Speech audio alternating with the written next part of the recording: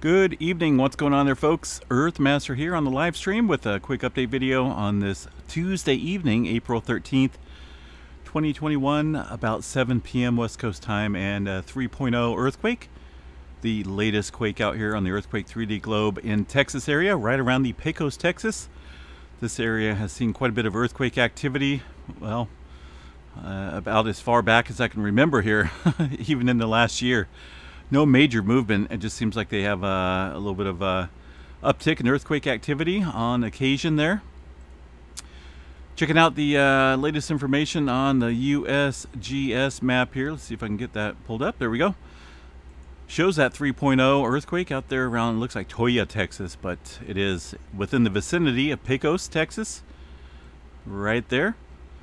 And as I mentioned, this area here pretty famous for having some small earthquake activity on any given day. Today, just a 3-pointer, at least according to the 2.5 and above, and a little bit of smaller earthquake activity. It looks like underneath that 2.5 threshold, you can see quite a bit of microquakes there popping off underneath that threshold right there, all within the vicinity of one another for the most part, about 10 miles or so. In a little fashion here, just kind of some interesting activity. I was driving through New Mexico and Arizona well, last week, and on my way home from storm chasing, and you would be amazed at the amount of lava flows out here. I took Interstate 40 here, and you could see old lava flows, I guess recent lava flows in terms of the Earth's age, but a bunch of volcanoes out there all throughout Arizona and New Mexico, and I'm sure in the parts of Texas as well.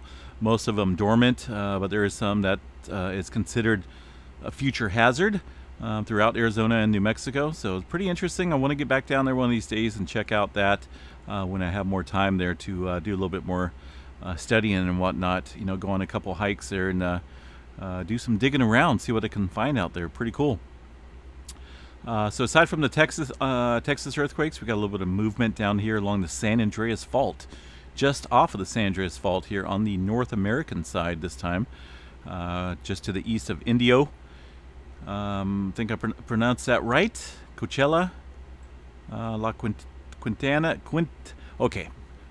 Palm Desert, Thousand Palms, that whole area right there. My Spanish is not coming out too good tonight. 3.5, along with a couple smaller quakes striking, like I said, about 7 miles there east of Indio region in Southern California. Of course, the infamous plate boundary there, the San Andreas Fault, sits right there. That is, well, right around the locked section, the southern part, the southern branch of the San Andreas Fault. Some further movement down here to the south, right smack dab on the Imperial Fault and also the Brawley Seismic Zone, which is an extensional fault of the San Andreas system here. No major swarming, just some sporadic microquake activity in the region. Some further movement along the San Jacinto Fault area, just some microquakes, and a little bit further north there, looks like near Little Rock, not Little Rock, Arkansas, but Little Rock, California. I was in Little Rock here last week. Let's see what else we got here. A little bit of further movement up here along the creeping section of the San Andreas Fault near Soledad. This is typical earthquake activity along this stretch here. And yeah, a little bit of movement up here in Nevada as well. You can see this scattered throughout the desert into Reno and Carson City area north of the region, into Pyramid Lake. A little bit of further movement around Mount Lassen in Northern California. This is just some microquake activity, but activity nonetheless, 1.1, right smack dab within the vicinity of Mount Lassen. Volcanoes to the north, pretty quiet. I don't see any registered information on the quakes there from the USGS. A little bit of further movement in Idaho that we discussed earlier. They also had that 3.9 out there in Wyoming that kind of shook things up. Not close to Yellowstone. It's a ways away, right around the Bighorn Mountains area, and also the Owl Creek Mountains here, kind of in that little corner. There has been a little bit of activity in the Yellowstone region, but nothing to get excited about. In fact, there's that 3.9 that popped up there in central Wyoming, showing up pretty nicely in the seismographs of the Yellowstone overview here. Aside from that, I haven't seen any increase in swarming, no earthquake activity or magma movement to report here in Yellowstone National Park. All looks good according to the live seismographs there on the this webpage here, which is pretty cool to check out. What else we got here, folks? Moving around the world, up here to Alaska, just seeing your typical earthquake activity along the Aleutian Islands and into the Anchorage area. We have seen a little bit of uptick over here around Japan. This 4.4 kind of struck there a little bit ago, and also a 4.6 off the coast of Russia. Kind of a little uptick in activity here along the western Pacific here. Indonesia, Philippines area, looking at a little moderate size quake activity going on in the Indonesia area. Things are somewhat quieting down here along the Fiji area, although that 4.6 is rather deep, 535 kilometers there, just off the coast there of Fiji. New Zealand, I think we talked about that one a little bit earlier. A little deep earthquake movement there along the subduction area, 4.3 at 268 kilometers. Tremor map shows about 147 epicenters still within this region of southern Oregon. Now this is updated.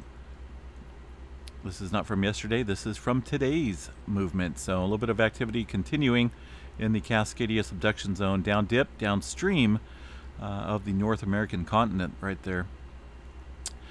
What else we got, folks? Solar weather is pretty darn quiet. Wait a minute, we did have that earthquake over in, hold on a second here, let me see if I can find that.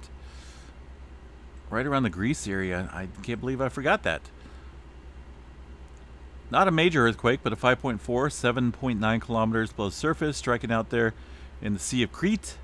Other than that, we haven't really seen any major movement, but just kind of a little moderate-sized quake shaking things up out there. And of course, historical seismic activity shows that massive amount of earthquakes there throughout since about 1900. So a very seismically active region of the world. Let's see, I think that was about it here for the this region of the world. A couple earthquakes throughout the Middle East, nothing big. Other than that, things are pretty average for now. Except for up here. We're still waiting for some further large-scale movement up here, and we just haven't seen it. Solar weather, as I mentioned, is pretty darn quiet. There's not a whole lot going on in that department. No major sunspots to report. Looks like coronal hole down here to the south, possibly facing the Earth side here pretty soon. There's that little sunspot, a little coronal hole 45 facing us, and also a little one up to the north. Not for sure if these guys are going to issue any type of solar storm watch for the next couple days. Just looks very minimal. Newly assigned active region 2814 continues to slowly develop. That is a sunspot right there. The region size is roughly equivalent to four planet Earths across. There is currently a chance for an isolated minor sea flare. Whoop-de-doo, right? That is not anything exciting. Once this sun decides to light up and shoot off massive solar flares in the large range, you know, the M flares and potentially X flares, then I will be getting excited. But for now, pretty minimal. All right, folks, we're going to jump off here. Hope everyone has a good evening, and stay safe out there. Have a good night. We'll chat you guys sometime tomorrow. Peace out.